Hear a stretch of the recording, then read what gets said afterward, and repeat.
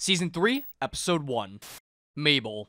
Oh boy, it's the season opener, and you know what that means. Gene time! We get a montage of Gene going about his usual tasks at Cinnabon. He munches down on a pathetic excuse for a sandwich during his lunch break, as this dumbass kid drops some stolen goodies right in front of him. The police ask Gene if he's seen any dumbass kids around here, and Gene rats him out. However, Gene remembers that snitches get stitches, so he screams at the kid to get a lawyer. Gene goes back to work, and then he has a heart attack and dies. We're taken back to the moment Jimmy confessed to Chuck that he swapped the numbers. Chuck puts the tape recorder in his desk as Jimmy calls Howard, telling him that Chuck is no longer mega cuckoo. Jimmy helps Chuck take down the space blanket shit off his walls, and Chuck shows Jimmy how to gently roll the tape off the wall, instead of ripping it off like a crackhead. Also, holy shit, look at Chuck's right thumb. That thing is longer than my lifespan.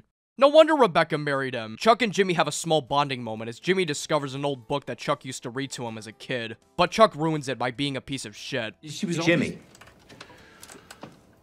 don't think I'll ever forget what happened here today. And you will pay. The scenes with Chuck and Jimmy actually getting along are some of the most painful, because they serve as short glimpses of what could have been. Jimmy busts into Kim's office and talks to her about his conversation with Chuck, and how, for a brief moment, he didn't feel like Chuck hated his guts. Meanwhile, Chuck is busy hating Jimmy's guts, presenting a pissed-off-looking Howard the tape of Jimmy confessing to his crimes. However, Howard says that the tape is pretty much useless, pointing out the multiple legal boundaries, preventing it from being admitted as evidence. Chuck, if that tape is useless in a court of law and no help in the court of public opinion, what's the point? Because I can't think of a single use for it. I can. We're taken back to the moment Mike found the don't note on his car, and Mike hurries the fuck out of there. He stops his car for a brief moment, figuring that someone must have put a tracker on it somewhere, so he stops it by a junkyard to search around and pick it apart. In any other boring TV show, this scene would last something like 30 seconds, maybe a minute, minute and a half. However, Better Call Saul's the best show on TV, so it says, fuck that, we're gonna spend like 4 minutes straight on this shit, and it's gonna be peak TV. Mike eventually gives up, asking the junkyard owner to call a cab. However, he notices a fuel cap in the shop, which gives him an epiphany. He checks the fuel cap he dismissed early on in the montage, and bingo, he finds the tracker. He writes down the model of the tracker on a notepad, and Jimmy deals with some old lady at his office. He meets that one dude from Fifi, who's really pissed off that Jimmy lied to him in order to gain access to the B-29. He tells Jimmy to pull the ad off the air, and Jimmy starts arguing back, and for a brief moment, lets his frustrations toward Chuck seep into the argument. He wasn't even in a wheelchair. Well, periodically he is. And when he shows up in court, you better believe he'll be in a wheelchair. Right, because you're an ambulance-chasing piece of shit, because you're all the same. You're the same as all. Always on a high horse, always trying to make me feel like I'm... Mike heads home after a hard day of doing nothing, and he meets with Dr. Caldera, asking him to buy the tracker model he wrote down earlier. Paige compliments Kim on her epic lawyering abilities, and bitches to Kim about Chuck getting the address wrong during Nailed. Kim writes some stuff down on her computer, and... Wait, is that Cambria font? Oh my god, I use Cambria font too.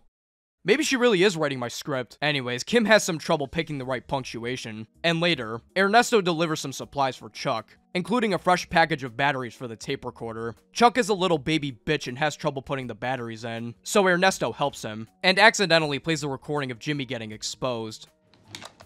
Changed 1261 to 1216. It was me. Turn that off! Turn it off! It all went... Turn it off! You need to understand something.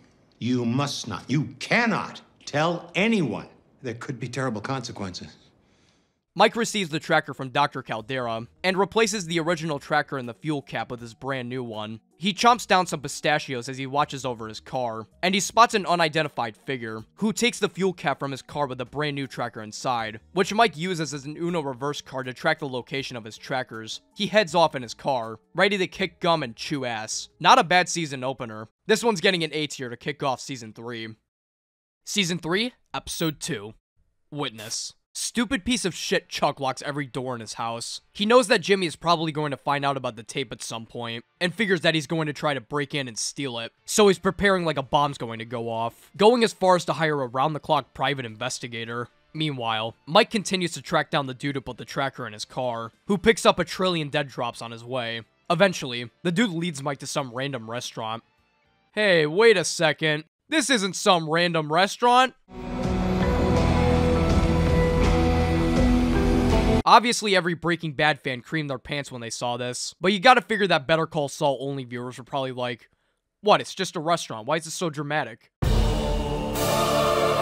Oh my god, it's Wendy's. Anyways, Kim and Jimmy start looking for employees to work in their office, and their first applicant, Francesca Liddy, another Breaking Bad alumni, walks through the doors. Francesca makes a really good first impression on Jimmy during the interview process, so Jimmy makes a rational decision and hires her immediately. Kim asks Jimmy what the fuck he's doing, but Jimmy persuades Kim to give Francesca a test run, since he's got a commercial that's gonna air in 10 minutes. The test run ends up going well, with Francesca mentioning Cracker Barrel every 2 seconds, but she ends up getting a call from Mike, who's less interested in Cracker Barrel and more in a certain other restaurant.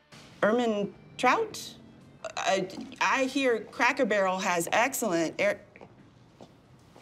This one really don't want to talk about Cracker Barrel. He requests Jimmy for his services once again, asking him to spy on a dude carrying a knapsack in Los Pollos Hermanos. As Jimmy spots the guy, he tries to subtly listen in on his conversation, but fails miserably, dumping like 40 sugars into his coffee, and then proceeding to spray Powerade all over himself. That's what the kids call epic fail. He moves closer to the guy as he takes a sip of his now shitty coffee, and the dude walks out of the restaurant, his knapsack still in hand, thinking that he put something from the bag in the garbage. Jimmy proves that he learned absolutely nothing from Rico and starts dumpster diving once again. He gets his fat ass stuck in the can and doesn't find anything, and some random dude asks Jimmy if he needs anything. Can I help you? Hooray! We're finally reintroduced to Gus, who helps Jimmy get his watch out of the garbage. Mike gets pissed at Jimmy for not finding anything, and he continues to spy in the restaurant. He spots a black car parked in the back, which is driven by Victor, and Mike starts to tail him. Meanwhile, Ernesto pulls up in his fucking Dynaco blue Lyft, and he tells her about Chuck's secret tape recording. Kim tells Jimmy about the tape, but before she does, she asks him for $1 in order to obtain client confidentiality, something that Jimmy pulled on Walt and Jesse back in Breaking Bad. First things first, you're gonna put $1 in my pocket, both of you. You want attorney-client privilege, don't you? So that everything you say is strictly between us. Hello? I can't... Give me $1. Give you $1. Yeah, just hand me $1. Okay. Come on. All I got's a 20. Fine, whatever. All right. I'm your lawyer now. Jimmy tries to tell Kim that he confessed to Chuck because of how mentally unwell he was, but Kim tells Jimmy about the tape that Chuck had hidden, which makes Jimmy incredibly sad. It's interesting to see how Chuck and Jimmy initially react to each other's betrayals. While Chuck acts like a belligerent asshole and immediately tries to get back at Jimmy, Jimmy is just crushed. Hey, thanks, Francesca. You were great today. You too. Those folks love you. Who doesn't? Like, since he legitimately loves his brother, he actually takes time to process his betrayal, and doesn't immediately resort to anger. At least, not yet. Kim tells Jimmy that Chuck legally can't use the tape against him, and that they should wait for Chuck to make the first move. However, as Jimmy removes the tape off the wall, he realizes that he's using the same technique Chuck had taught him just last episode, which causes his betrayal to really settle in. As he rips the tape off the wall and runs out the door, Mike locates the tracker right in the middle of the road, with a cell phone placed right on top. Meanwhile, Howard shows off his insane parkour skills, and leads himself all the way to Chuck's house without even a speck of dirt on his suit. A true gentleman. Howard tells Chuck that his secret plan to catch Jimmy is starting to get expensive, considering the PI working around the clock, and tells him that Jimmy's definitely not going to break in at night. And he's absolutely right. Jimmy's not going to break in at night. You are such an asshole. I'm not sure if it's just me, but like, he was already really good, but I don't know, something about his acting this season is really impressive. This episode's getting an A tier. Season 3, Episode 3. Sunk Costs. The episode begins with a pair of fake Jordans falling from the heavens, as a Los Pollos Hermanos truck drives off in the distance. After this, we're taken back to the moment Mike found the cell phone on the tracker, and he answers a call from Gus, who tells him to wait for his DoorDash delivery. Mike's delivery comes with a chicken quesadilla, a Baja Blast, and a side order of Gus, who tells Mike why he put the don't note on his car. You care to elaborate? It's not in my interest for Hector Salamanca to die at this time. Gus essentially tells Mike, hey, only I'm angry at Hector, so only I get to kill him. Me. And Mike agrees not to kill Hector, as long as Gus stops tracking his every move. Gus's hate boner for Hector grows ever stronger, as Mike suggests a way to get police attention on Hector, as well as disrupt his supply line. Jimmy calls Francesca to tell her he fucked up, as he has a smoke by the curb, ready to be taken away by the cops. Asshole Chuck tries to tell Jimmy that he's doing this for his own good, believing that some quality jail time will set Jimmy straight and make him a better person, instead of being, you know, a caring and supportive brother. Fucking dick. Here's what's gonna happen. One day you're gonna get sick. One of your employees is gonna find you curled up in that space blanket, take you to the hospital, hook you up to those machines that beep and whir and hurt. And this time it'll be too much, and you will die there. Alone. Oh my god. I mean, like, I hate Chuck too, but like I'm hurting. That wasn't even for me. Jimmy gets picked up by the cops in a quality-ass montage, where he's taken to the police station and booked. Bill Oakley tries to make fun of him, but is immediately shot down. Don't you want to throw the book at me for old time's sake? I'll see if I can work some magic. But those decisions are really above my pay grade. Oh, yeah? When did they start paying you?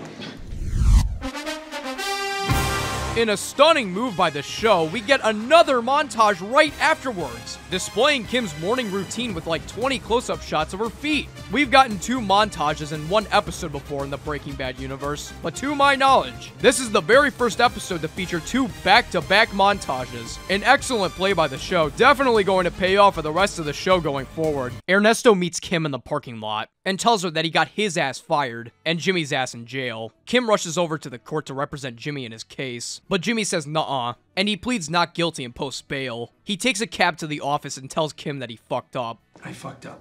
See, I wasn't joking this time. Jimmy rants about how he got owned by Chuck, and apologizes to Kim for putting all this pressure on her. Mike receives some cocaine from Mr. Poof Poof from all the way back in crawl space. Puff, puff, puff. And Bill Oakley eats one of the most god-awful excuses for a meal I've ever been witness to in my entire life. I know I criticize a lot of the food on this show, but this easily takes the cake for the absolute worst. This Chef Boyardee-looking motherfucker is eating 2 bags of chips with a side of coffee. This man is getting 4 grains of protein maximum from those 2 bags of chips combined, so he's pretty much relying entirely on that 1 cup of coffee to keep him energized. But that's assuming that he even finishes the bag of chips, which he doesn't. He eats like 2 chips out of the bag, chugs his coffee, and then throws them away. No wonder he steals Jimmy's food. Asshole. Anyways, Bill tells Jimmy that he isn't prosecuting the case, and he asks Jimmy if Davis and Maine let him keep the company car, and Jimmy tells him that they didn't. Good. He probably would have tried to steal that too.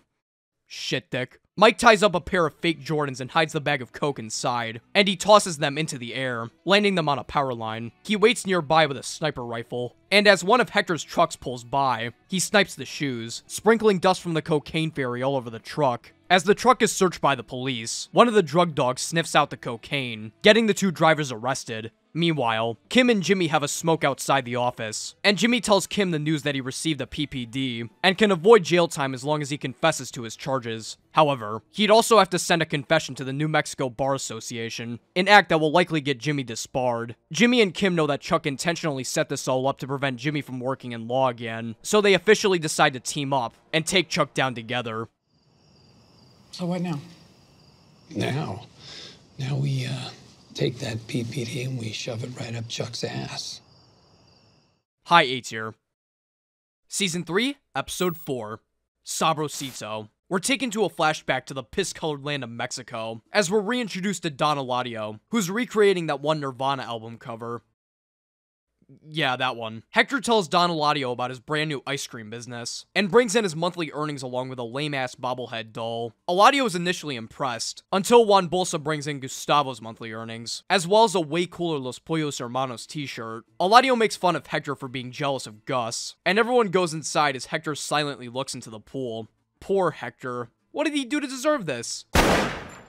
Oh yeah, my bad. Back in the present, Hector's ice cream shop gets raided by the cops, and Mike celebrates by watching my videos with Kaylee and Stacy. Hector is really salty about his business getting fucked up, so he retaliates by dicking around in Los Pollos Hermanos, lighting up a fat ciggy and asking to see the assistant manager's balls.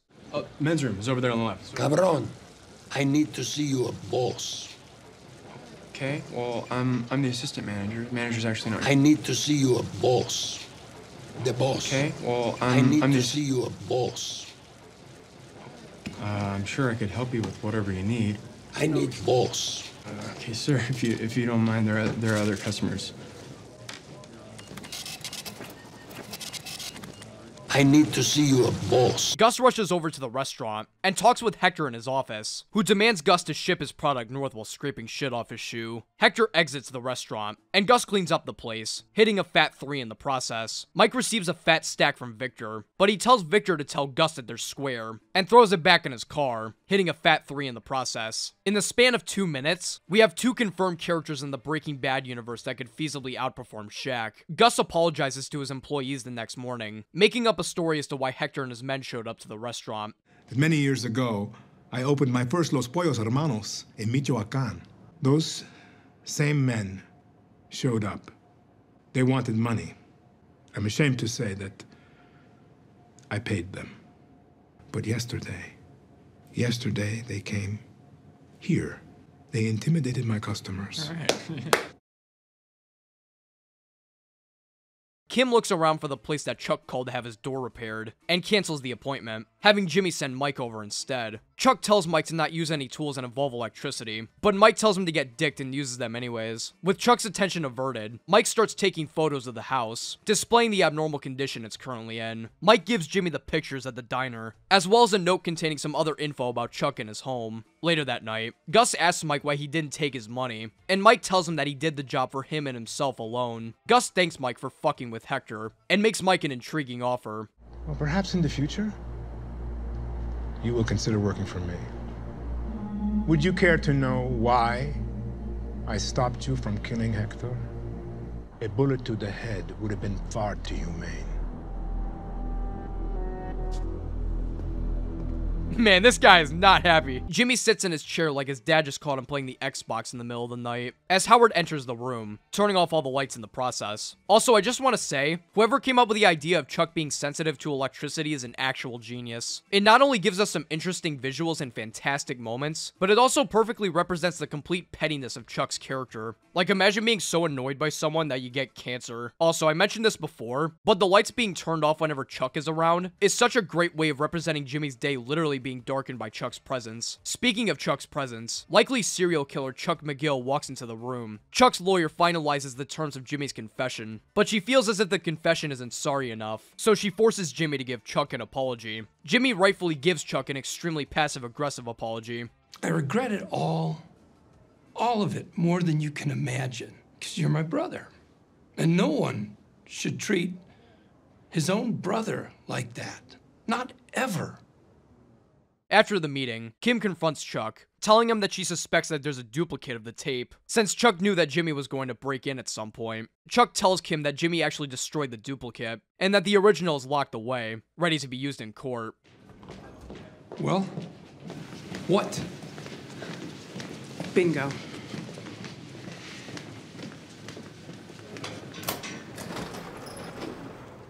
Holy shit, this episode is a million times better than I remember it being. This one is jam-packed with some fantastic moments, as well as a ton of great shots as well. The cinematography in this show is already top-notch, but something about this episode is especially great. Like, they didn't need to hook the camera to the ceiling, but they did anyways because they thought it looked cool. And it did! An easy S tier. I'm shocked at how underrated and overshadowed this episode is, but something tells me that's likely because of the episode I'm about to cover next. Season 3, Episode 5, Chicanery. Oh boy, we finally reached one of the most iconic episodes of Better Call Saul. One that single-handedly brought the word chicanery back into the public lexicon. We open with a flashback of Chuck removing all the electrical units out of his house, as he prepares dinner for him, Jimmy, and Rebecca. He lies to Rebecca, telling her that the lights are turned off due to a power outage. Rebecca and Chuck have a nice conversation about Jimmy being a lawyer and old ladies on scooters, until Rebecca's phone starts to go off, causing Chuck's EHS to flare up as she walks closer to him. I love this moment with the score as it starts to intensify the closer Rebecca gets to Chuck, but then settles down as she walks away. Got it. I will make sure that... Can you hold on a second? Let me just get a pen. Yeah, hold on one second. No. Okay, Heidi? Oh, thank God. I thought there was going to be a real catastrophe on our hands. God damn it! Chuck eventually can't take the pain any longer, and he bitch slaps the phone out of Rebecca's hand. Instead of admitting the truth, however, he berates her for answering the phone during dinner, and she storms out of the house. Back in the present, Jimmy goes to Dr. Caldero's office and asks him for an assistant, while the court is accommodated for Chuck's condition. Howard asks Chuck if he really wants to take the stand, since he figures that the case is in the bag anyways. This is not the time to worry about how we look. This is about what's right and what's wrong. I'm not going to risk Jimmy getting, what, a year's suspension? He deserves disbarment, not some slap on the wrist.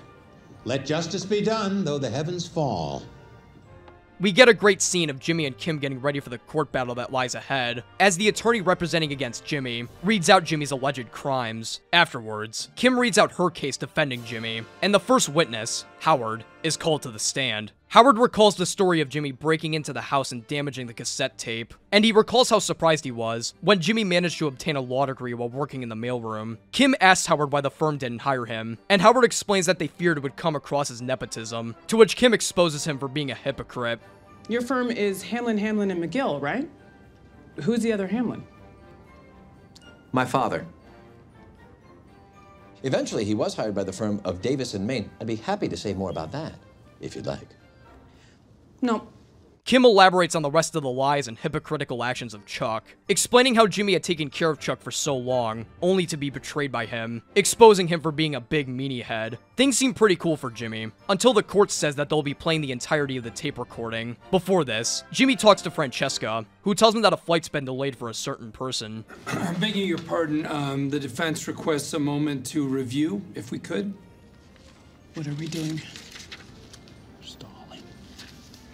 While Chuck practices for his testimony, we get another great scene of the court playing the tape, with a great zoom in on Kim during the segment of Jimmy saying he pulled the scheme for her. Afterwards, the court prepares for Chuck's arrival, turning off all the lights and taking everyone's electronic devices, with Jimmy claiming that he left his phone in the car. As Chuck and Howard enter the building, Chuck accidentally bumps into a certain individual, who looks back at him, reasonably happy. Chuck is sworn in to testify, and recalls the allegations of Jimmy swapping the Mesa Verde numbers. The attorney asks Chuck to elaborate on his illness, and Chuck admits that he's never been officially diagnosed with EHS. He claims that while the illness affects him physically, he's perfectly lucid, and the attorney asks him an interesting question. Do you hate your brother? Absolutely not. Yeah, you do. He has a way of doing the worst things for reasons that sound almost noble. But what I know for sure is that the law is too important to be toyed with. And the way my brother treats the law, it breaks my heart. While Kim and Jimmy take a moment to confer, Chuck is absolutely blindsided, as none other than Rebecca walks through the door, and he asks the court for a breather. He talks to Rebecca, who tells him that Jimmy had informed her about his illness, and while she offers him to leave, he tells her to stay, saying that she's been had, and that she'll witness the truth in court. During the break, Jimmy munches on literal dollar store barbecue potato chips when there are real barbecue potato chips sitting right in front of him. I mean, granted, it's not as much of a national tragedy as Bill munching on 2 bags of chips, but still, massive L for Jimmy. F tier. You know, she's gonna hate you when this is over. Yep. As the court reconvenes, Jimmy begins his cross-examination of Chuck. He asks him to elaborate on where he hid the tape, and what the state of his house looked like at the time of the recording. Chuck reveals that it was tucked under a space blanket, whoop-de-fucking-do, and that his living room was covered in space blankets as well. Chuck claims that he played up his condition to provoke Jimmy into a confession, and that his house was normal every other day of the week. However, Jimmy proves this to be false, showing the pictures of Chuck's house, including one of an open lantern sitting on top of newspapers. The attorney tries to deny Jimmy delving into Chuck's mental state, but Jimmy claims that this move is important into understanding Chuck's motives. He claims that he lied to me to get me to tell the truth. And I'm telling you, I lied to my brother to make him feel better. Which of us you believe depends on how we all understand the mind of Charles McGill. Jimmy elaborates on Chuck's illness, explaining that the symptoms first began after his divorce with Rebecca. Chuck apologizes to Rebecca for hiding the illness from her, and tries to expose Jimmy for bringing her in, chalking it up as an attempted ruse by Jimmy to break Chuck down. Jimmy continues, and begins to hone in on Chuck's supposed illness, asking him what electricity feels like to him. Chuck explains that the farther away an electrical object is, the less pain that he feels, and vice versa. Jimmy walks closer to Chuck, asking if he can feel any sources of electricity at the moment, and Chuck tries to out Jimmy as a failure. He asks Jimmy if he has something in his pocket, and Jimmy reveals that he had his cell phone hidden on himself, and puts it in front of Chuck. Chuck reveals that he didn't feel anything due to the battery being removed from the phone, and makes fun of Jimmy for being a total loser. At least, for a moment. What do I have to do to prove it to you? Could you reach into your breast pocket and tell me what's there?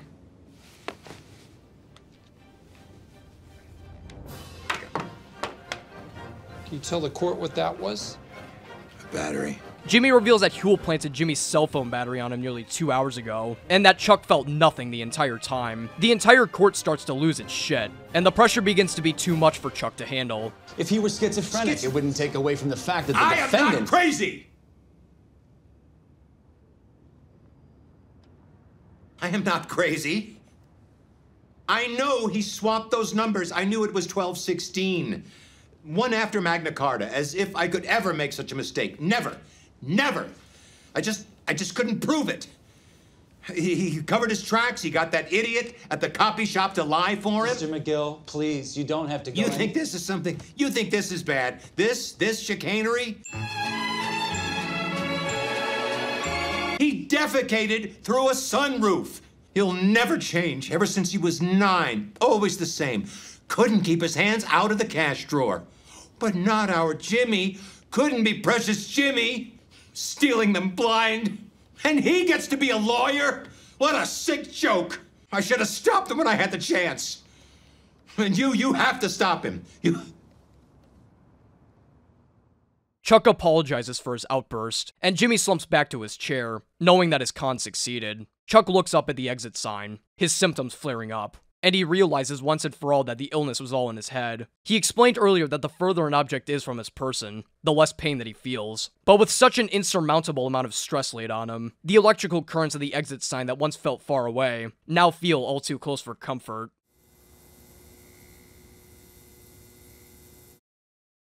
Damn, there's quite a good reason why this episode is so high up on everybody's lists. Many people consider this to be the first real amazing episode of the series, and that it truly cemented Better Call Saul as its own thing, and not just the Breaking Bad spin-off. Chicanery is the culmination of 3.5 seasons worth of build-up, and it all comes crashing down beautifully. The cold open does a great job of reintroducing us to Rebecca, as well as emphasizing the importance of Chuck's mental illness. That moment when Rebecca walks into the courtroom to a stunned Chuck is when the episode really goes from "Oh yeah!" to "Oh yeah!" That entire rant near the end has such a plethora of amazing callbacks that expertly demonstrate how much of a resentful douchebag Chuck really is, particularly with that "couldn't be precious Jimmy" line. It really feels like years worth of jealousy and hatred spat out in just a few words. While everyone does an amazing job this episode, Michael McKean really does steal the entire show. I know I've done nothing but shit on Chuck for the past 2 videos, but I just want to elaborate that I don't hate Michael McKean. Actually, the fact that I hate Chuck as much as I do is in part to his amazing performance, and this episode in particular is a massive home run for him.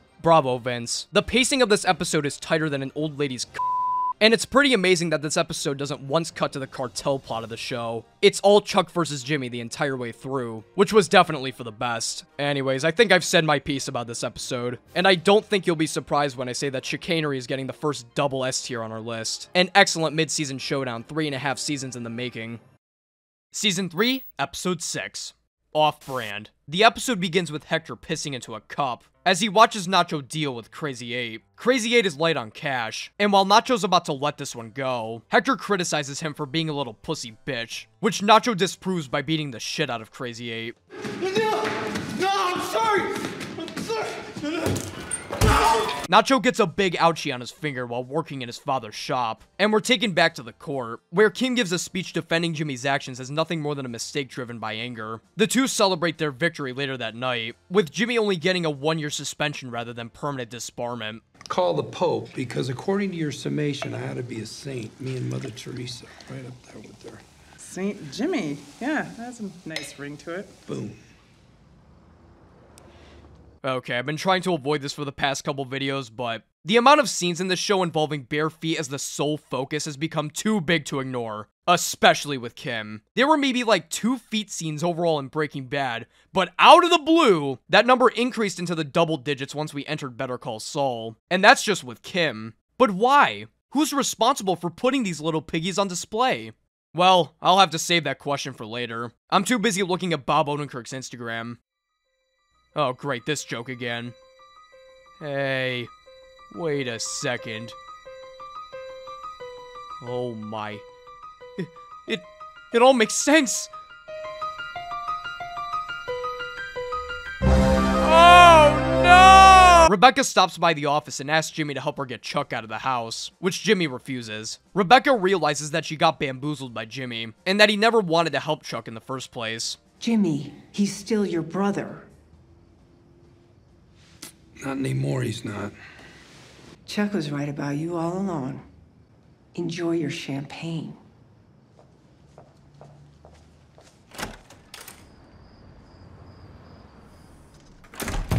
Thank you. Mike goes to a meeting with Stacy to talk about Maddie, while Chuck mentally recovers from the ass fucking he just took in court. Howard tries to cheer Chuck up with a 35-year-old McAllen. I'm not gonna tell you how much it cost. But don't worry, it's coming out of my end.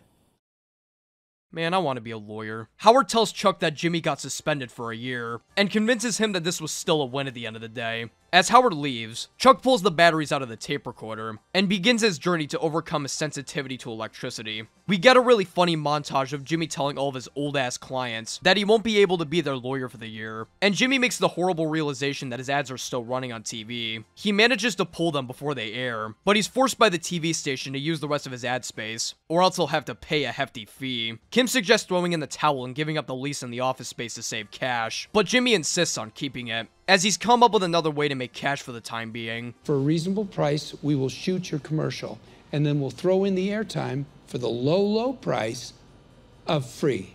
We'll shoot 9 commercials for $4,900.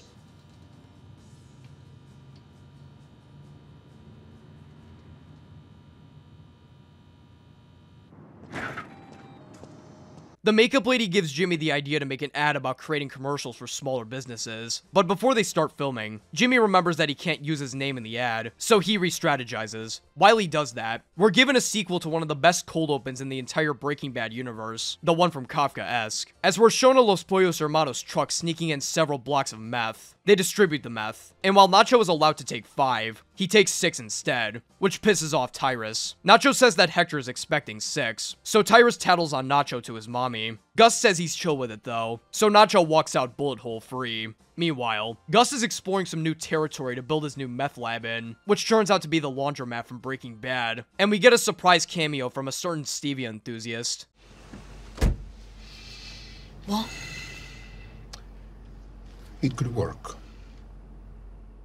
Chuck continues his quest to overcome his EHS. As he walks out in public looking like an actual serial killer, he finds a telephone booth and calls the number of his doctor. Meanwhile, Nacho talks to Hector about his encounter with Tyrus and Victor, and Hector comes up with the idea to use Nacho's dad's upholstery shop as the new mule for his meth empire. Nacho tries to convince Hector not to do it, since Nacho's dad isn't in the game, but Hector is already dead set on using him. Dumbass ponytail guy gives Hector some bad news.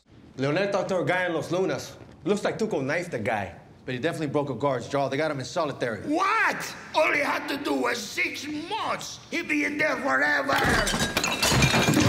As Hector freaks out, he takes his heart medication to stop his body from collapsing, and he accidentally drops a pill on the ground, which gives Nacho an idea. Meanwhile, Jimmy shows Kim the new advertisement he'll be airing, which features Jimmy taking on a different persona with an all-too-familiar name. What's that I see? Albuquerque's next TV star? It's you, small business owner. Call me, Saul Goodman. The world needs to know about you and your business. Call me now. Saul Goodman. Yeah, it's like, it's all good, man. That guy has a lot of energy. Yeah. It's just a name. Beats here. Season 3, Episode 7.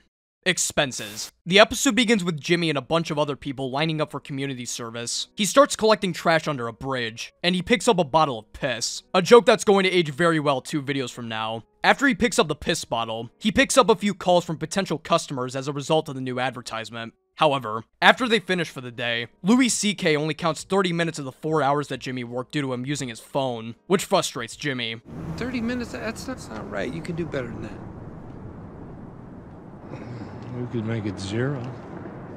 Dickhead. Afterwards, he rushes to his car and cleans himself off with a bunch of wet naps, before heading off to film a few commercials. He tries pressuring this one guy into filming more commercials for more money, but he says no, so Jimmy and the film crew are left with shit. However, Jimmy wants Kim to think that he's making European OnlyFans model money, so he drains his bank account and uses whatever he has left to pay off the bills for the office, as well as the Chinese food. Yeah, keep the change. $1. Yeah. We can make it 0. Dickhead. The gods have opened up the clouds and graciously gifted us this episode, with the return of Mr. Baseball Cards himself, Price. He walks into his house and runs into Nacho, who Price is very happy to see. Nacho assures Price that he isn't there for his baseball cards, but rather to ask him to obtain a bunch of empty capsules for a specific prescription. Mike fulfills a promise to Stacy and works on some new cement for the church playground, and he meets this new girl, Anita, who helps him out. Later that night, he spots Price watching porn in his car, who asks him to be his backup man once again, which Mike refuses. Kim shows signs of her exhaustion working at Mesa Verde, in one of the most relatable scenes ever, as she sets a timer for 5 minutes to take a nap, only for the show to jump cut immediately to the timer going off. Paige makes fun of Chuck for being an asshole, and Kim acts like an asshole to Paige, which she apologizes for. Kim makes a sudden comment about Chuck, claiming that all she and Jimmy did was tear down a sick man, before returning back to her work. Jimmy rushes around for another day of filming commercials, and he ends up flooding the battery to his car, drawing a lot of parallels to Jesse and Walt in the RV, so he and the film crew end up taking the bus.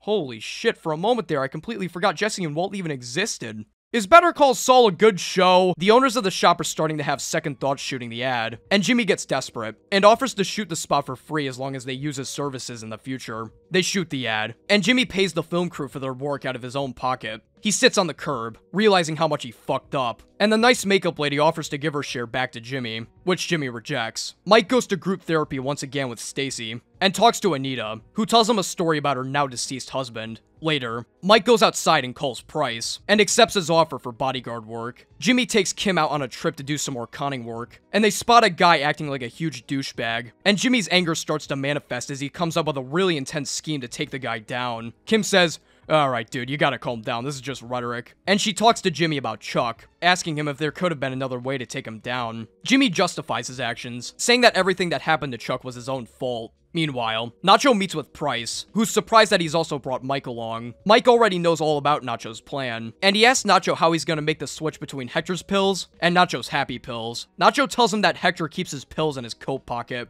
and he'll make the switch then. Mike warns Nacho that the Salamancas are some spooky bitches, and if he gets caught, he'll be fucked. He checks Nacho's gas cap for any trackers, and warns him that he's also got more than the Salamancas to worry about, as well as advising him to come up with a plan to switch the pills back. Nacho makes the deal with Price and Mike, but not before Mike asks one more favor of Nacho. The next day, Jimmy meets with his insurance agent, and tries to get a refund on his malpractice insurance. However, the insurance lady tells Jimmy that they can't, and not only can they not cancel it, but his premium is gonna go through the roof once he goes back to lawyering, due to his suspension. Stunned by this news, Jimmy has a breakdown in the office, airing his grievances to the insurance lady all about all the hardships he's facing in his life, and at one point during his spiel, lets out the news about his brother's mental illness and his breakdown in court, which the insurance lady writes down on a piece of paper. What are you writing? No, don't write. I didn't mean to say that. I don't want him to get in trouble with you guys because of me.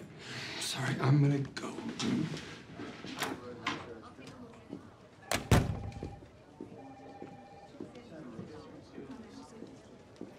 Even though I hate Chuck and I really hope this news fucks with him massively, I still hate the insurance lady more for using this information to sabotage Chuck. Like, this poor guy's crying in front of you about his brother, and you can't wait to fuck with him until after he leaves? Jimmy's, and to an obvious extent, Bob Odenkirk's, acting is also great. The way that he uses his real emotions to trick and deceive people is very unique to watch. I should be mad at him for this, but that insurance lady still pisses me off even more. Oh, and Chuck too. Fuck Chuck. Overall, this one's getting an A tier. Some good scenes, along with a great ending scene. Season 3, Episode 8. Slip. We're given the glorious return of the most iconic Better Call Saul character, Marco. as the episode opens up with a flashback to Jimmy looking around his father's now abandoned shop. He finds an old pack of band-aids in the ceiling tile. Except whoopsie-daisy, those aren't band-aids, those are coins. They use the coins in their future cons to earn some money. And Marco asks Jimmy why he kept a bunch of random coins in his father's shop. Jimmy tells him a story of the time a customer unknowingly gave Jimmy a rare quarter that his father tried to give back, so he secretly kept every other rare coin to himself. As Marco puts the coins in his pocket, Jimmy snatches the band-aid container, and we're taken back to the present, where Mike heads to the same place that he totally messed up the ice cream man's day. Mike feels kind of bad about the truck driver getting killed, so he spends some time looking around for his body in this great shot, in order to give the family of the driver closure. Meanwhile, Chuck talks to his doctor, telling her about the crazy fast progress he's making with his tolerance to electricity, but the doctor tells him to hold his horses, essentially telling him that Rome wasn't built in a day, and that this sickness could take a while to overcome. She asks Chuck why he called for her assistance, and he tells her about his experience being tonight's big loser during the court session. In a stunning moment of self-awareness, Chuck realizes that he might have actually been crazy after all, and seemingly admits that he was the one who put himself in this situation. This condition, to me, it's as real as that chair. It's as real as this house. It's as real as you. But what if it's not? What if it's all in my head? And if that's true, then what have I done? The advertisement worked wonders for the guys at the guitar shop, but since they're assholes, they take advantage of Jimmy essentially giving them a free advertisement, and completely rip him off, severing their ties with him and using their own money to air Jimmy's ad without his permission. In a desperate move, Jimmy goes back to his roots as Slippin' Jimmy and pulls an impromptu con on the asshole twins. Guys, sorry to interrupt, just want to make sure there's no wiggle room here. We are with customers right now. Please, all right, just go. Best of luck in all your future endeavors. Go. Goodbye. Go. Sorry about that.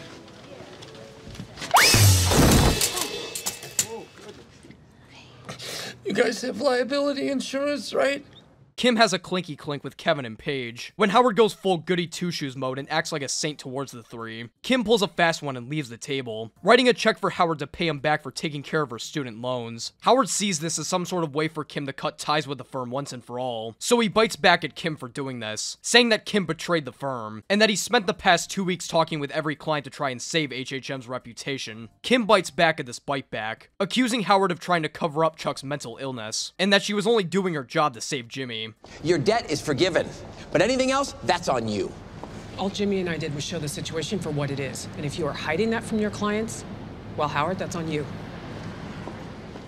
Later that night, Nacho starts working on Hector's substitute happy pills, as well as practicing his method to sneak the pills into Hector's pocket. Meanwhile, Chuck heads into a grocery store without his space blanket, and manages to go an entire trip without having an electrical meltdown. Jimmy recovers from his slip and fall at the office by playing the Smoke on the Water riff on his free sick-ass guitar, really ringing in the return of Slippin' Jimmy. Jimmy gives Kim his half once again, but Kim tells Jimmy to take a chill pill for a while, and makes an offer to pay for the expenses for the time being, which Jimmy rejects. Chuck meets Howard outside his house after getting his groceries, and Howard tells him that there's an issue with his malpractice insurance. Nacho fucks with the store's AC in order to get Hector to take his coat off. He gives Hector a supposed counterfeit bill to inspect, and uses it as a distraction to take Hector's real prescription out of his coat pocket. He swaps the pills with his own happy pills, and in an extremely intense moment, walks over to sneak the bottle back into Hector's coat.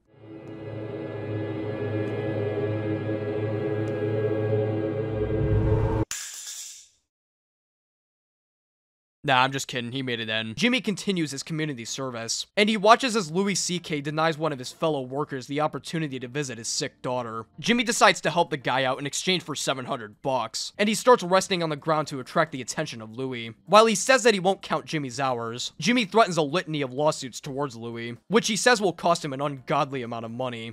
Let my friend here visit his sick daughter in the hospital, and you can let me rest my back on the sacred, now litter-free New Mexico soil. Oh, and we keep our hours.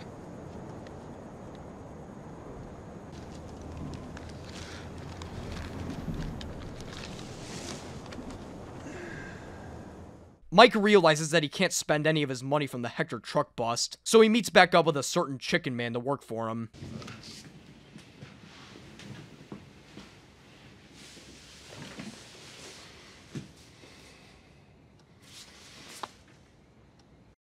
A tier. Season 3, Episode 9.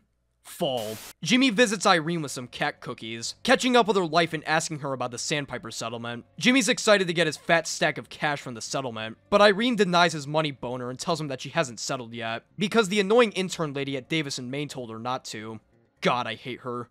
She's too real. Jimmy cries about Irene not settling, but Irene doesn't give a shit. She invites Jimmy to smoke crack with her friends, but he denies her offer and cries in the parking lot. Mike watches some nerd on a Segway as he waits to meet with Lydia, arranging his paycheck from Gus to be laundered through mcgill. Mike says that Lydia is risking a lot for Gus, considering that he's a drug dealer and stuff, and Lydia essentially warns Mike not to fuck with Gus and undermine his operation. What do you mean? This guy? He seems so friendly. Oh. Howard and Chuck meet their asshole malpractice insurance agents, who tell them to have someone supervising Chuck at all times, or else they'll double their premiums. Chuck, who I somehow find right in this argument, threatens a lawsuit, and the agents leave the office. Chuck talks to Howard about how sick this new lawsuit is gonna be, but Howard suggests to Chuck that it might be time to throw in the towel. Chuck thinks that this suggestion is outrageous, and tries to convince Howard that he's not crazy by acting like a crazy person. I'm better! Howard, I'm fine! This is not what fine looks like. I'm just now realizing that Chuck still has a scar left from his injury all the way back in season 2. Howard tells Chuck that he can't work with him anymore, and Chuck leaves the office like a big fat baby. Kim deals with a new client, Gatwood Oil, as a way to bring in some more revenue to pay off the office. Kim has some car trouble, so she uses some nearby plywood and pushes her car out of the dirt, which doesn't go exactly as planned.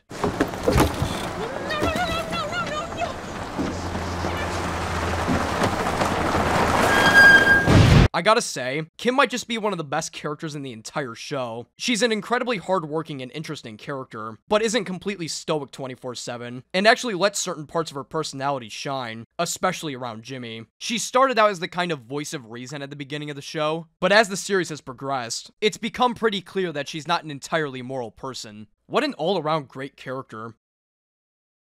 Also, Rhea Seahorn is hot as fuck. I'm sorry, I can't take it anymore. She's a fucking 10. And I'm tired of pretending like she isn't. How old is she anyways?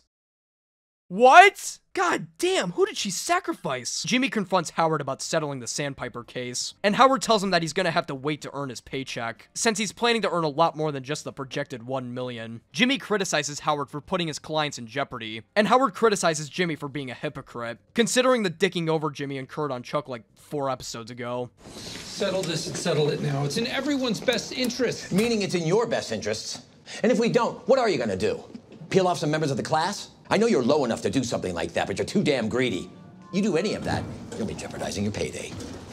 You'll get your damn money. You're just gonna have to wait for it. Gus and Hector's crews meet up to discuss how their product will be delivered, and Eladio tells Hector on the phone that his product will be shipping through Gus's operation, to Hector's slight disdain. Jimmy runs into Irene in the mall with absolutely no malicious intentions, and offers her a pair of free shoes. He asks her what size she is, and grabs one of multiple pairs of shoes from his car in her size. As Irene leaves with a new pair of Jordans, Jimmy commits one of the scummiest acts in the entire show, and lies to her friends behind her back, telling them that Irene is purposefully not settling the Sandpiper case to spite them, and that she already has enough money to spend on her own, explaining the new pair of shoes that she's wearing. This causes Irene's entire friend group to turn their backs on her, as they ignore her during a mall walking session. Man, I can't believe I'm saying this. Chuck might have had a point. We follow up that sad scene with an even more sad scene, as Nacho tells his dad that Hector is going to be taking over the shop soon, and that he'll have to hand over the shop, or else he'll be killed. Nacho's dad doesn't say anything, only telling Nacho to get out of his house, and Nacho leaves on the brink of tears. Howard receives a letter from Chuck, which he assumes is his retirement letter. However, Howard quickly realizes that this is no retirement letter. God damn it, Chuck. You're suing Hamlin McGill. Howard angrily asks Chuck why he's suing HHM, and Chuck basically says that he's going to tear down the entire firm, unless Howard lets him be his partner again. Okay, time. Wow, 39 entire seconds of me being on Chuck's side. That's a new record! Jimmy returns back to his job as the bingo host at Sandpiper, and he fills certain balls with a magnetic liquid, rigging the game to win in Irene's favor, making her seem like an even bigger prick to her friends than she does already. Give it up for the big winner, Irene Landry! Come on, let's hear it for Irene. Irene, where you going? Hey. Irene weeps to herself as Jimmy asks her what's wrong, and Irene tells Jimmy that her entire friend group has turned on her out of nowhere. Jimmy suggests to her that they might be doing this because of the Sandpiper settlement money. What should I do? Should I settle? Irene, you listen to your heart. Jimmy walks his stupid ass into the office and offers Kim a shot of Zaviro Añejo, but Kim is way too stressed and busy to enjoy herself. Jimmy tells Kim that Sandpiper is settling and tries to convince her to stay, but she leaves anyway. She practices her speech with her client in the car. Aw, man, now I gotta change my pants. Kim walks out of her car, her arm broken, and we get this amazing shot of the entire wreck, closing out the episode. What a fantastic penultimate episode. This episode is extremely underrated, with some fantastic and supremely emotional scenes, along with some great acting to boot on all sides. It feels like everyone in this episode has their own moment to shine in terms of acting, with Howard's roast session of Jimmy, Nacho's conversation with his dad, and Chuck being an asshole. Rhea Seehorn also did amazing in this episode, especially with that scene nearing the end. You might be thinking that this crash happened because of Kim overworking herself to the point of exhaustion, but... Hey, wait a second. Go back. I knew it! It was the smell of Denny's shitty food that caused her to crash. Bravo, Vince. Easy S tier. Season 3, Episode 10. Lantern. The episode begins with a flashback, with a young Chuck reading a much younger Jimmy the same book that was mentioned in the season opener. The camera slowly zooms in, eventually focusing on the lantern before cutting to black. We're taken back to the present, with Kim recovering at the hospital after her wreck. Jimmy picks up her papers at the scene, and Chuck meets with HHM, promising to cancel the lawsuit, provided that Howard lets him back into the company. Howard tells Chuck how disappointed he is in him, stating that Chuck has always put his own needs and personal vendettas before the firm. Chuck tries to imply that Howard betrayed him, but Howard calls him out for being wrong as usual. Eventually, Howard caves in and offers to make a settlement out of his own pocket, handing Chuck over a check for $3 million, and sadly telling him that he won. Howard and Chuck walk out of the office, and Howard gives Chuck's retirement announcement to the entire firm. The employees clap as Chuck exits the building, but Chuck still acts like a tight ass on his way out. Jimmy takes care of Kim with some high-quality Gatorade, and Jimmy finally admits to Kim that they should give up on the office space once and for all. Kim tells Jimmy that she could have killed someone, and that she's been running on 6 hours of sleep for the past few weeks. Wait, you're telling me 6 hours of sleep isn't normal? I've been running on 4 hours of sleep for the past 17 years, and look at me. I'm healthy. Nacho reluctantly takes Hector to his father's shop, and Hector talks to his father, who makes an offer with him. However, Nacho's dad has balls of steel, and flat out rejects Hector's offer, and Nacho tries his best to calm the situation down. Don Hector, I'll talk to him. He'll come around. I don't trust him. Francesca helps Kim out with her schedule, and Kim decides to give herself some quality free time, and she decides to go to Blockbuster. I keep forgetting that this show technically takes place in the early 2000s. Come to think of it, Better Call Saul feels like a period piece in a lot of ways, with everyone using flip phones and Blockbuster still being in business. Kim steals a bunch of DVDs from Blockbuster, while Jimmy storms into Chuck's home, where he's shocked to see that all of the electrical units have been restored, with some 24/7 lo-fi jazz playing in the background. Chuck tells Jimmy that he's disproven Jimmy's claims of him never recovering, which Jimmy denies while complimenting Chuck on this huge progress in defeating his illness. Jimmy tries to apologize to Chuck for the actions he's taken against him, stating his regrets. Chuck asks why Jimmy has regrets in the first place, stating his beliefs that Jimmy can never change his ways. What's the point? You're just gonna keep hurting people? That's not true. Jimmy, this is what you do.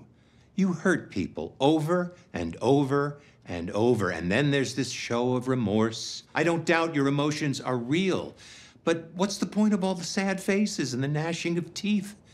Jimmy calls Chuck out, pointing out the fact that he isn't exactly a blameless victim either, and Chuck responds with one of the coldest and cruelest lines in the entire show. I don't want to hurt your feelings, but the truth is, you've never mattered all that much to me.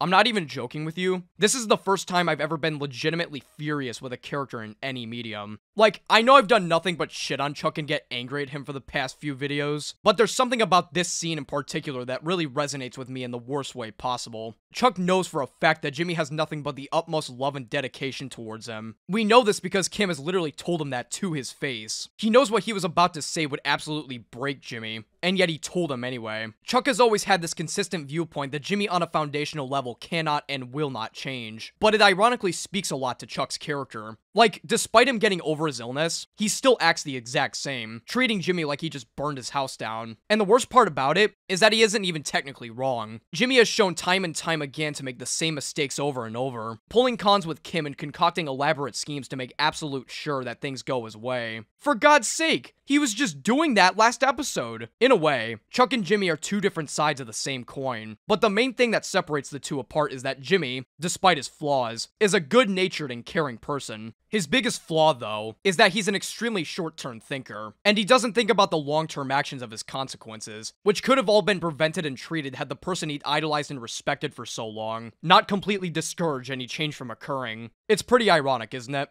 Chuck thinks that Jimmy can't change, but the reason Jimmy hasn't changed for so long isn't because of his nature, but because of the way Chuck treats him, creating this endless snowball of shit. I think that's what really pisses me off about all this. Oh, it isn't my fault that Jimmy doesn't change, it's just the way that he is. What Chuck fails to realize is that change doesn't justify or absolve you of your past mistakes. It proves that you won't make them again. But nope, Jimmy's a douche, always will be. I don't care about you, bye-bye.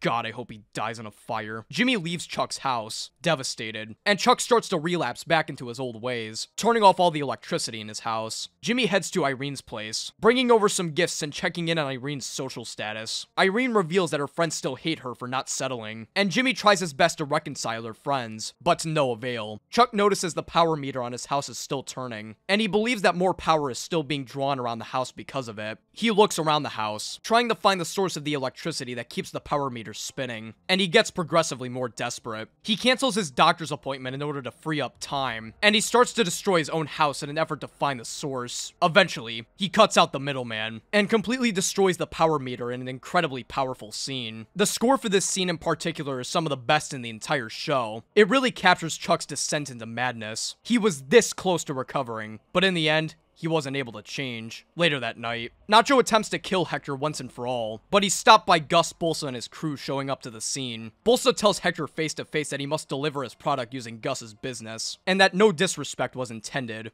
You have to work together. It's what the boss wants. The boss can sock me. Hector shouts at Gus and Bolsa, telling them that the entire business was built on Salamanca blood. Hector, this isn't personal. It is! It is personal!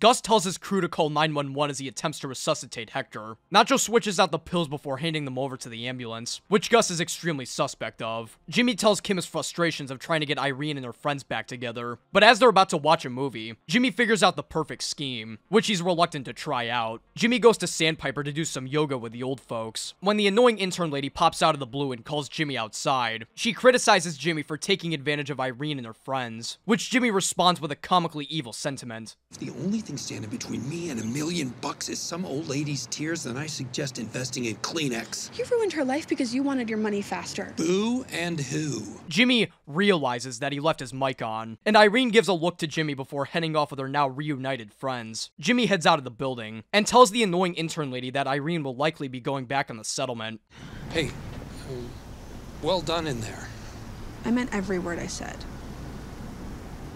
Afterwards, Jimmy, Kim, and Francesca move the furniture out of the office, and Kim and Jimmy give a farewell to Francesca. Jimmy throws away the Rolodex containing the numbers of his elderly clients, since he figures that those old fucks are smearing his name with his newfound discovery. Jimmy and Kim look at the wall one more time before heading off, leaving us with this beautiful and incredibly empty feeling shot, before transitioning us back to Chuck's place, who is not doing well in the slightest. He bangs on the table with his foot as we look at multiple shots of the broken down walls of his house. He kicks the table a few more times, knocking over the lantern placed on top of a few newspapers, a callback to the photo Mike took in Chicanery, and he delivers one final kick.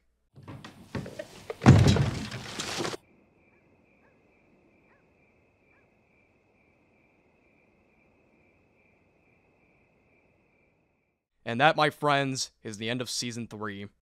Man, this is a lot sadder than how these videos usually end. I never thought Chuck's death would have been so impactful. Wait. Oh yeah! Chuck's dead! Hooray! Okay, in all seriousness, this was an amazing season finale. What a beautiful and tragic send-off to one of the most intriguing and hateable characters in the entire Breaking Bad universe. Jimmy redeeming himself with Irene was great and hilarious. Hector having a stroke was also great and hilarious. Man, this episode is fire! Oh, it was really good! A definite S tier in my book. A lot of people say Season 3 is where the ball really gets rolling in Better Call Saul, and I would be lying out of my ass if I said that wasn't even remotely true. There are an ungodly amount of banger episodes in this season, some of which I wasn't even remotely expecting to be as good as they were. Like, do you think going into this, I was expecting to give Sabrosito of all episodes an S tier? And not only that, but above 5-0? This is the most blindsided I've ever been by any ranking. Maybe with how just okay Season 2 was, I had my expectations lowered significantly, but holy fuck, some of these episodes are amazing. This might just be one of my most controversial rankings yet, but I don't care. Season 3 is chock full of amazing and grossly underrated episodes, and I'm not about to cave into the masses by not giving Sabrosito an S tier. The insane thing is, I only gave one episode in this entire list a B tier, which is why the A tier category is now completely taken up the screen. I apologize if that got kind of repetitive, but dude, with how amazing Season 3 is, I think that was kind of a given. The thing that scares me though, is that this isn't even where the show peaks. We aren't even close to that point. We have 3 more seasons of Better Call Saul to cover, and the episodes I'm going to cover in the coming months are some of the best television has to offer. And I am very excited to see you guys then. Take care.